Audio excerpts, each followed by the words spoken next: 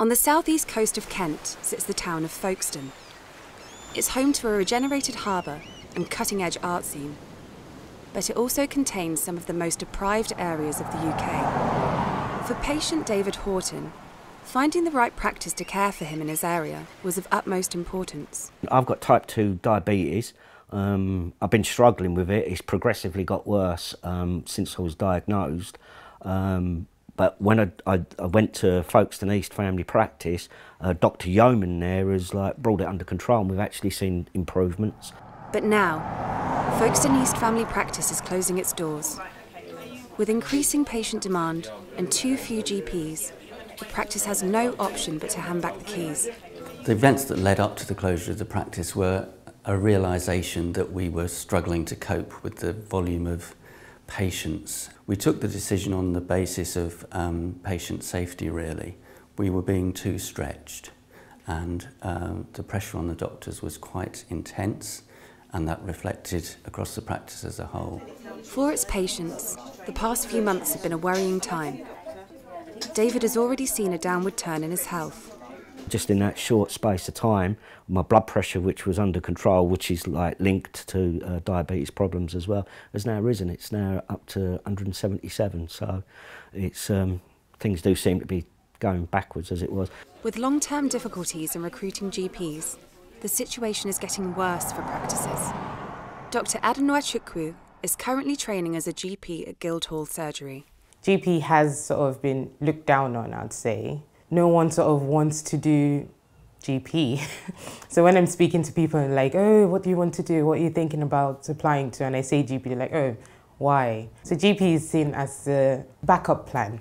This shortage of GPs is a national crisis, but in towns like Folkestone, it's felt even more acutely. So the problem is a problem of the town. There's been a historical problem with bringing doctors into the area. Places like Canterbury, Oxford, more affluent areas seem to attract GPs far easier.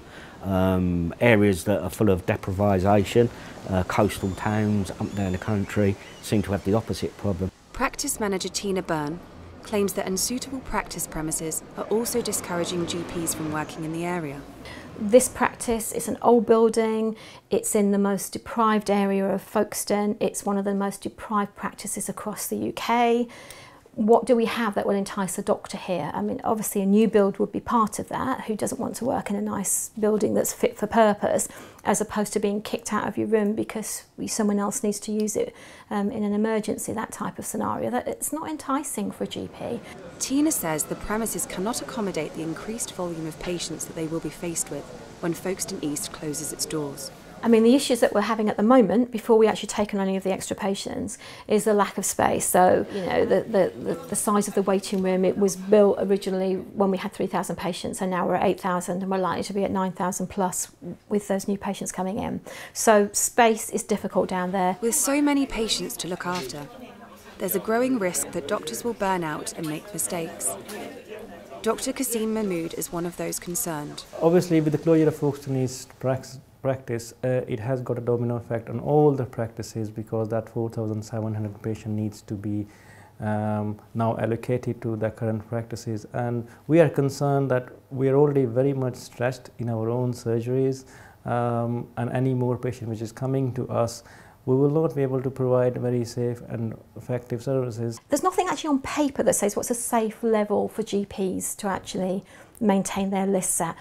Not for the sake of the doctor and making their life easy, but for the sake of the safety of the patients. Practice managers and GPs across Folkestone say that attracting GPs to the area and improving primary care is the only way to reduce hospital admissions and emergency department waiting times. The best investment you can make is in GPs. General practice is the place where most people go, and yet it's taking a reducing share of NHS spending, and that has got to be wrong. I think MPs would do well to come in and actually come in on a Monday morning at 8:30 in the morning and see how crazy it is downstairs on reception, and see how busy GPs are, and actually spend a day in a practice and just see how much work there is and how stressful the job is.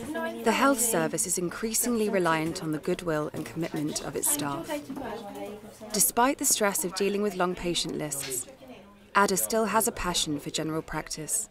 I know everyone sort of says, oh, GP training is boring and you're not doing much, you're just sitting by the desk. But you see so many things and you can help in so many ways. So far, I've loved working here.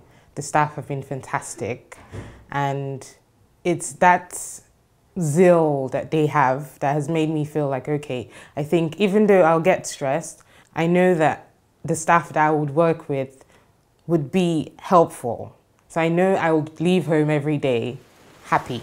And as far as the GP crisis in Folkestone goes, for David, the solution to holding on to more trainees like Ada is clear. There seems to be a need for the levelling of the playing field, so doctors don't make a black and white decision when they're choosing their career, when they're qualifying, that they're not going to say, well, that's a lot easier for me, they get more funding, there's more wages, there's less patients per GP. It's easy, I'm going to go there. We need places like Folkestone where, let's face it, poor areas are not as healthy as more affluent areas. The GPs need to be encouraged, so if that means offering them more wages, less patients per GP and more funding overall, that's what we need to do.